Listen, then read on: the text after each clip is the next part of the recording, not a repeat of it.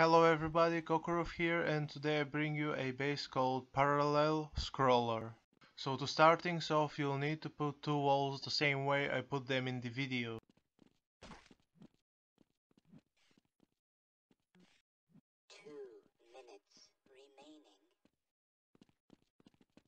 Then you'll need to put a roof on it.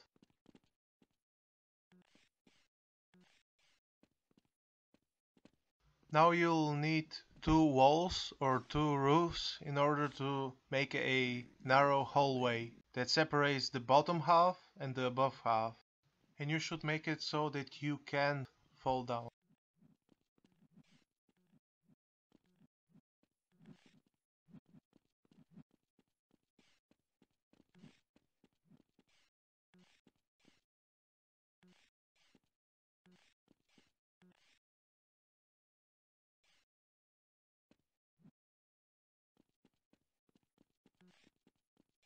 Get ready to music map. 5, 4, 3, 2, 1. Okay, now you'll need to take another wall and put it below the other one, so you can jump on it, but you can't pass in the base.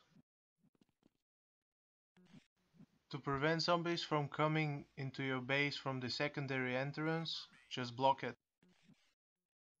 Now I'm going to say that there are a lot of ways to make the bunker. You can make a bunker above the base, you can make a bunker big enough to fill the entire base, so it's up to you to decide what kind of bunker you can make. So first you can place a wall here to block the secondary pathway, then another wall here that will act as a fake jump so that the zombies can get confused. Also, by locking the base, it will get increasingly harder to get inside. 9, 8, 7, 6, 5, 4, 3, 2, 1. The preparation phase has begun.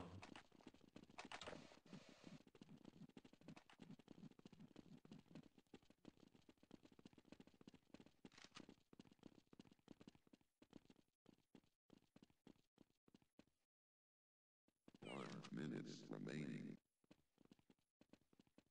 10, 9, 8, 7, 6, 5, 4, 3, 2, 1. Prepare for battle. Also, I think that you should build this base only by yourself, because when there are a lot of people in it, it will get increasingly difficult for people to get inside it, like in this case.